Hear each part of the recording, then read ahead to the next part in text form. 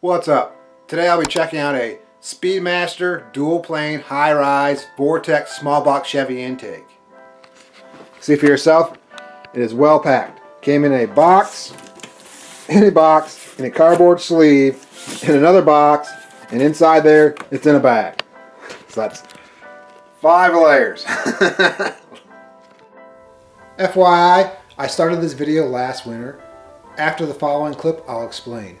It's a bit rambly, but I hope you enjoy it.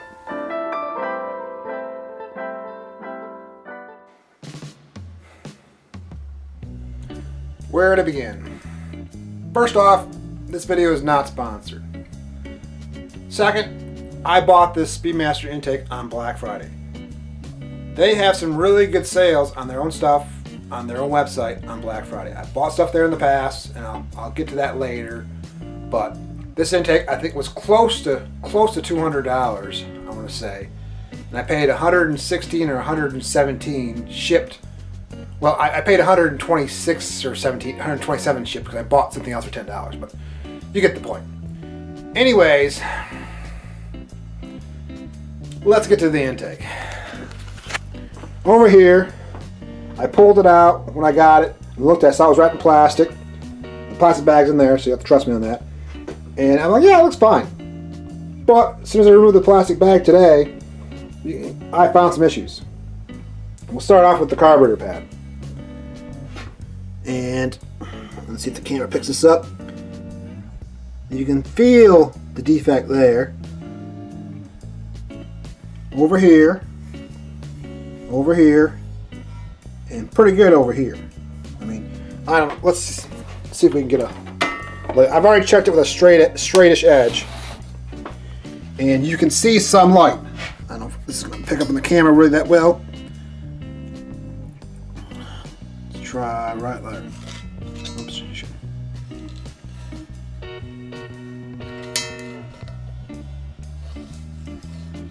You can see where the light stays in the same spot when we move the straight edge. So this carburetor pad is not flat. Not perfectly flat, but close. I mean, if you had a thicker type gasket, you can probably get away with that, because it's not a huge amount. You still, I mean, I probably would still run some sealer on the bottom side of the gasket. You know, not RTV, actual gasket sealer, and glue it down just to be safe, if I wasn't going to try and correct it. But if I keep this intake, I'm going to try and correct it and make it a little flatter. So that's, you know, the first very obvious problem. Moving on, the next issue is I went ahead and I checked all the threads. You know, I don't know, it's 5/16, 3/8, and 1/2 inch NTP, and it comes with this 3/8 NTP nipple, which, by the way, I don't know if this is just a Vortec thing, but I'm assuming it's for this, because the only other Vortec intakes I have also have that same front through hole. And both these eBay Vortec intakes. So, I don't know. Let me know in the comments. I'm not much of a Vortec guy. I'm still new to this Vortec stuff. So, anyways, moving on. I checked all the threads. All the threads check out but one. You cannot start this thread because it is gapped up right here at the top. I don't know if you can see that. And so I have to run a tap in there to fix that. It's not a big issue because I have taps, and you want to use like a good tapping fluid so you don't further screw it up. But every other thread checks out. Oh, technically there is one other thread issue. Right down in here, it broke through because the casting's off or whatever. But use a little bit of sealer, and I want to say it's not uncommon to have some seepage through these bolt holes, these outer ones for the water neck. I've had in the past, and I'll put the seal on the threads, or I'll put a stud in here and be fine. I like to use a stud. I use like a spacer in the water neck. And, anyways, moving on. Overall, the casting looks okay. Other than so far the machining defects. go to the underside. I'll grab this block of wood so it stands up a little better. Right here we have a definite fix, and this has been like a, it's positive, like it's a bump. So this has been welded up and then ground back, half-assed. It's half-ass fixed. There's no other way to say it. It's half-ass fixed. And we got a nice scratch over here that you can feel, but once again, I use a gasket sealer anyway, so I'm not worried about that. And that, it's being positive, I can grind that down. I'll probably put some RTV around the water ports anyway. So, but for anyone who who's new to this, just wants to slap this thing on, so far it's not looking too good. Oh, I almost forgot. I don't really like these things. I don't know why they have these pressed-in plugs. That one actually feels kind of a little loose. It moves me. So I don't like those. I probably would have tried, and I don't know if I can get in there. Yeah, I would try and epoxy them or RTV them from the top, just to be, so they don't seep, or, if some water gets in there when you're washing the engine, you don't want water seeping in there, and just, or whatever, gunk, and, mouse, mouse fluid, I guess you could say. Anyways, let's continue with the intake overview. Mouse fluid. It's late, bear with me. Okay, so on this side we have a definite casting, casting issue, I want to say. Slight casting issue. Whereas the outer pair, each one on the outer side, are shorter. I mean, I measured, compared, these inner ones are the same size as the other side, so they're shorter by whatever, 1/8 inch or so, or probably, what would it be, 3/16, round roughly. So, but you can grind them out if you need to. I mean, it's better that they're, I guess, a little smaller than a little bigger. The position seems all right. I didn't bring a gasket out. I should have, but I already brought out a bunch of stuff, which we're gonna get to. This video is getting longer than I planned on. So there it is. Overall quick assessment of the Speedmaster dual plane intake, and it is not looking great.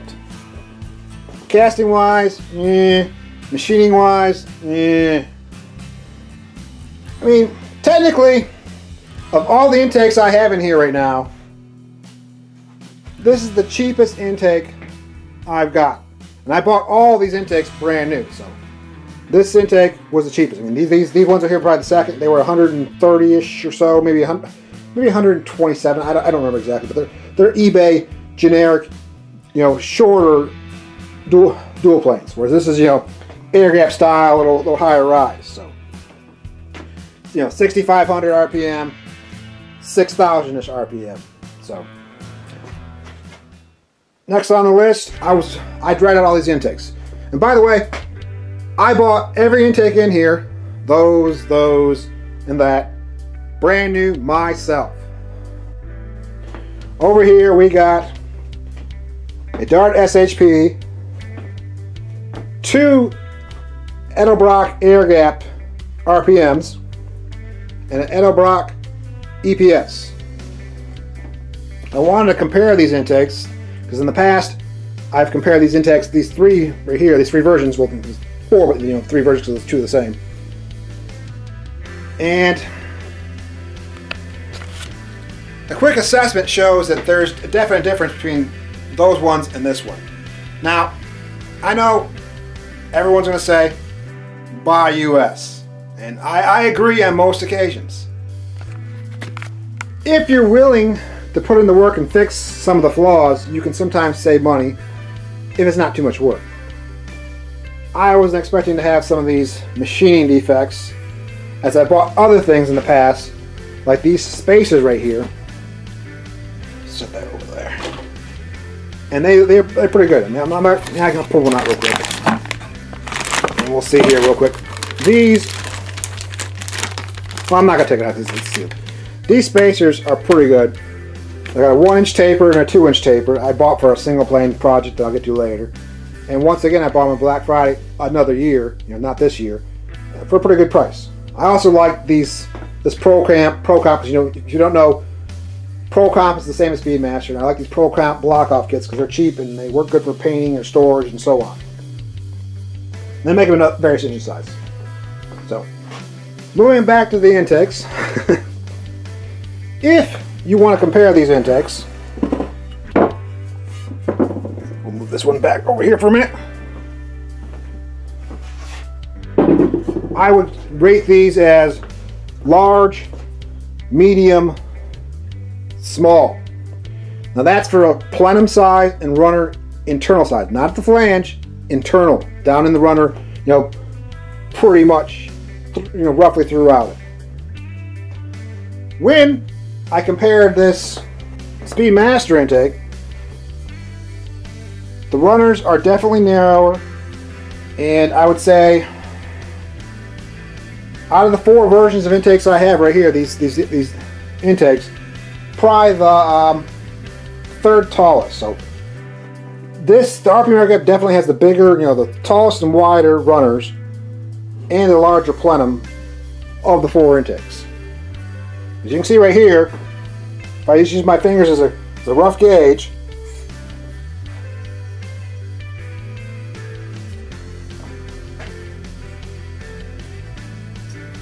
plenum definitely appears larger on the eddy intake.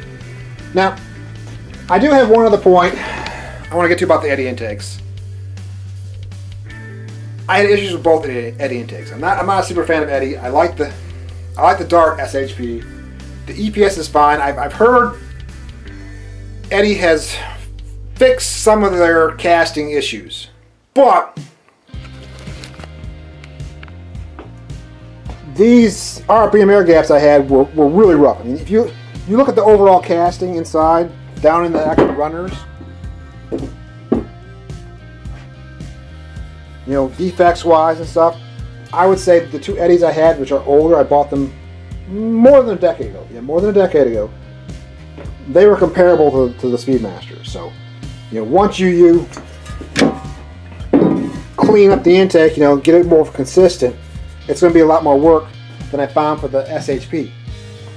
This intake was, it's already cleaned up and stuff, so it's done. I can't show you, I can't time travel. So anyways, this intake took less time because it was way more consistent, had less casting flaws than all the intakes. So I really like the Dart. And the eddies, I'm not a fan because there was other problems too. Like I had to fix these bolt holes on both intakes. They're both off and caused up. First, I didn't catch it until I already, when you tighten it down, it distorts the flange and causes these 2 runners to leak. So, there's that.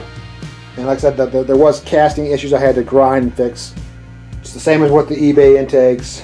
The EPS had a few, wasn't as bad. I'd say it was the 2nd best. The Dart was definitely the best for least amount of work and best consistent casting, pore alignment, and so on. These, I corrected it some, but the ports were definitely probably almost worse. Well, you got these 2 ports over here. It's comparable to the Speedmaster, so I mean, it's like I said. I don't want to ramble on too much about. I don't want to beat up on too much on eddy, but they've had issues in the past, and supposedly they corrected them. Let's get back to the intakes. Okay, so I don't like that. I mean, it comes in a nice shiny box, but you know, who keeps the box really other than me for storage, you know? You got your basic, you know, hello, we're Speedmaster, 5-year warranty, so I mean, I don't know, I may try and return it, I don't know. And we're instructions online going green and a sticker, you know, woohoo. There it is. Let me check my cheat sheet here real quick. I want to make sure oh, there's another thing I want to touch on. Now, there's an article that compares several intakes. And this is kind of a little off subject. I mean, it was over 21 dual planes. And if you're really worried about the extra last little 10-ish horsepower, like that you get from this taller intake versus like a shorter intake like this, you got to make sure you have the hood clearance. I mean, there was recently a a discussion online. That's what I wanted to point that out, because a lot of people, they buy these taller intakes, they choke it with too short of air cleaner. They get the drop base, but they still, there's not enough room above the carburetor. So in my personal opinion, don't get a tall intake unless you have a scoop or the hood clearance. So there it is. I guess I'm going to wrap this up. I mean, I wasn't planning on doing it this long, but I dragged everything out, and I wasn't planning on finding that many issues with the Speedmaster. I may contact them and see what they want to do. I may just fix it. I don't know. It's a cheap intake. I don't plan on using it on a super high performance engine. I just plan on using it on an okay setup. So, I mean, it's on me. Let me know if you have any questions or whatnot. Well, I hope you found some of that useful. Now, I almost ended the video there, but I did decide to contact Speedmaster. I figured it would make a better video if I had something to tell you guys. And it took a few tries. I did get a hold of them. I don't remember the full details, but I know it dragged out for maybe about 2 months. Me calling them, sending them pictures, getting approved, waiting for approval or something to send it back. They did eventually send me a return label, unpaid return label. And at that point, I wasn't feeling well. I decided, you know what, forget it. I just decided to shelve the video. I was doing other things. And anyways, I still have the intake. You can see right here, I still have my peace of mind warranty card, which is pretty much not useful. I mean, they say go to their website and read the thing. Maybe I'll throw that up here real quick and you can pause and read it. I would rather had, a good intake than all this fancy packaging. So maybe they need to spend more on quality control, not flashy packaging. Anyways, Speedmaster is an easy target. I'm actually dealing with an issue with these cylinder heads right now by another manufacturer. And I did remember a third eddy intake that I had a problem with. You see, I had a Performer that the intake flanges were at the wrong angle. So that intake, did not seal, and was another, we don't need to go into that anymore. I picked on Eddie enough this video, which should be mostly about Speedmaster and their poor quality control. So there it is. Black Friday is upon us again. If you're going to buy their stuff, try and get major discounts. I still don't recommend anything unless it's going to be something they can't screw up, like those plastic block off plates, or I don't know. I figured I would ask you guys, what do you want me to do? Do I send the intake back for an exchange? I mean, I'll have to pay shipping, probably, at least one way, probably both ways, who knows. They're still open to that. Or do I fix it? Because I can fix it. I mean, I think I can, I got an idea of how to fix the flange. I mean, I could send it out and it probably costs about the same as shipping it back to fix the flange. Everything else I can fix myself, or it's not a big issue. So I mean, it's kind of like, if you guys want to see if I get a better intake, maybe I will, maybe I won't. Maybe they'll see this video, maybe they won't. I don't know. There it is. Let's wrap this up. I hope this is helpful. Thanks for watching. Thanks for subscribing. Let me know, leave a comment, whatever. Keep it real. I'm more annoyed about the eddy intakes because everyone knows Speedmaster sucks.